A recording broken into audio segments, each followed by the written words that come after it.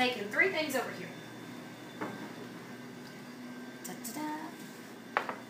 Now, I've made this with fresh pineapple, and it's fabulous, it really is, but there's a couple things I'd like to note about that. You can't always get good fresh pineapple, and the canned stuff is consistently high in quality. And pineapple was a very traditional dessert even a couple hundred years ago, because pineapples came up to us, I think, from the Caribbean. And they were a mark of welcome, and they were all canned.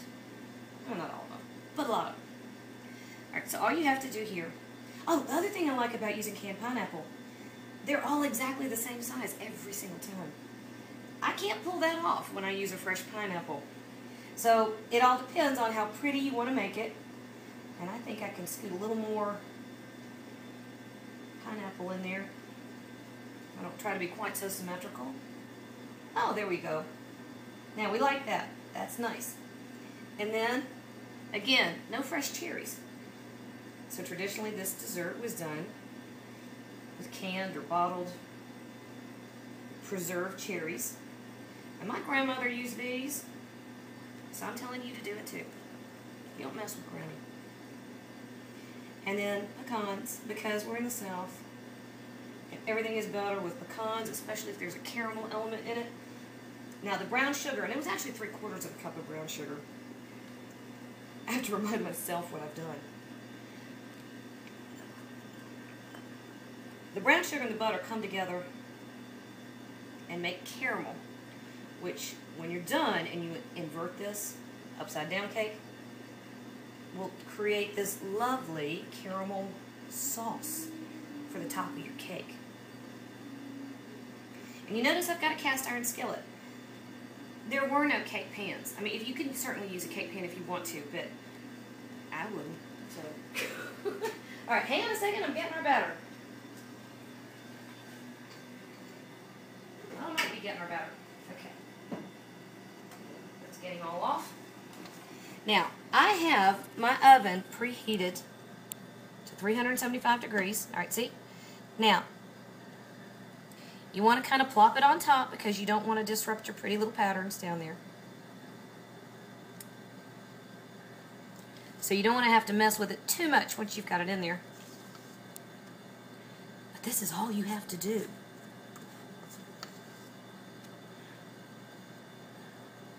And you've got to admit, for something that yummy, pineapple upside down cake, which of course has to have a little bit of ice cream or whipped cream or bourbon on the side.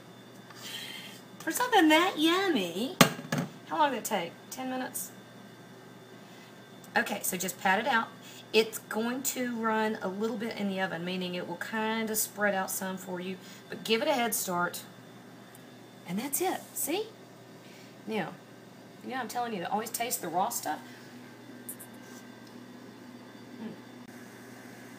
Alright, we let our pineapple upside down cake go for about 25 minutes in the 375 degree oven. You know, the time, again, is not what you're looking for. What you want is doneness. You want this lovely golden crust. You want to know that he's baked all the way through. And you see, I stuck a little skewer in him to make sure he was done. It came out clean. We're good to go. That's my dog. Apparently there's a plastic bag in the backyard and he's looking at it.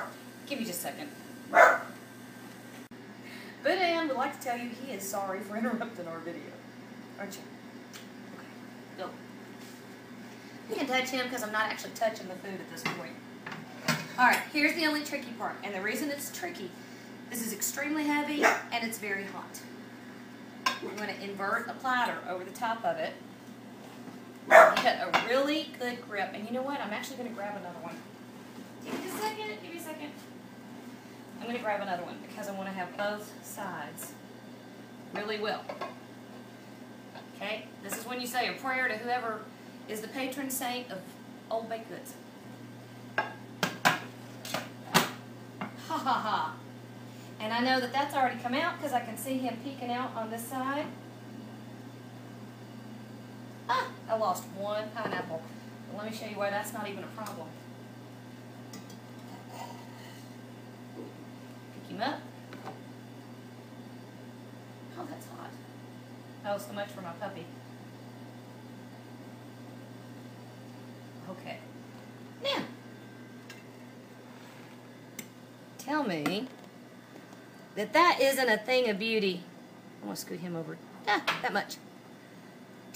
I tell you, when I see something like this, when you don't know what's actually happening on the bottom of the pan, when you can't see it, and you're going on faith, when you do that kind of maneuver, and you get that ta-da, you gotta love that. That's just awesome. Now tell me that if I gave you that, you wouldn't want to buy me jewelry.